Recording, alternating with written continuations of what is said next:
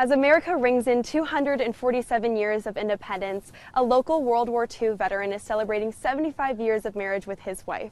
We met at a dance in Michigan City, Indiana. Meridian residents Dan and Betty Hines married in 1948, only a few years after the end of the Second World War.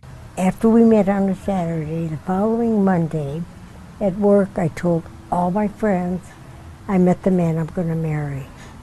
And they said, "Oh, you're kidding." I said, "No, I'm not." And I did. When asked if they picked the day before Independence Day for their wedding date, Dan and Betty felt that there was no strong correlation, just that they wanted to be together. We were in a world of our own. Dan enlisted in the Navy and worked as a gunner and a cook on an amphibious ship. He says a majority of the time his ship was in the Philippines. Leyte battle, too. Yeah, Leyte.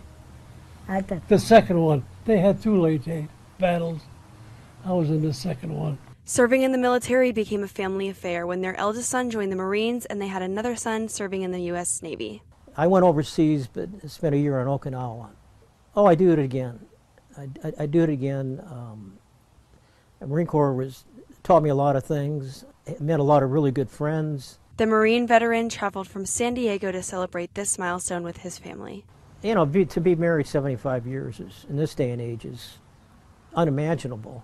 We had a mass today in celebration of their anniversary, and I think it made my parents' day.